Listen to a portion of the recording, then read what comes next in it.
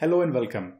In this section, we would be working with access control or DCL with CDS view. Why DCL or access control is required? What happens is we have a CDS view. Now anyone can see the data from a CDS view because it's our view. Now what if we require to only restrict data to certain users? That okay, certain users can see data of certain nature where the limit should be put on the data. For example, if you are having a sales order, then only user can see sales order with status delivered or paid. Or if you are having some other data as well, then based on the data value, those are the data which user can see. So how can we limit those capabilities, and how can we use the existing feature of roles, authorization object, authorization field, and bring it towards your CDS view?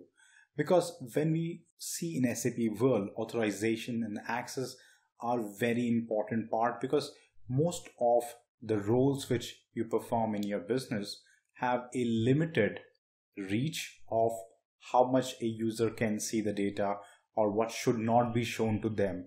So access control plays an important role when we try to implement a CDS view in real life use case, because most of the time the data you might be exposing should not be shown to all the users.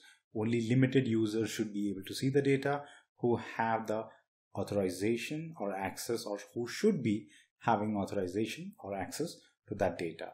So let's catch up in this section where we go also in details about the roles creation, authorization object maintenance, authorization classes creation, authorization field maintenance, and how they all work together. I am trying to give my best in this course and keep the things very simple and straightforward, how you will be using them in your real life project. So join me in this course, and I hope to see you in this particular section to see access control in CDS view. My name is Ajay Naik, and Learn Simple.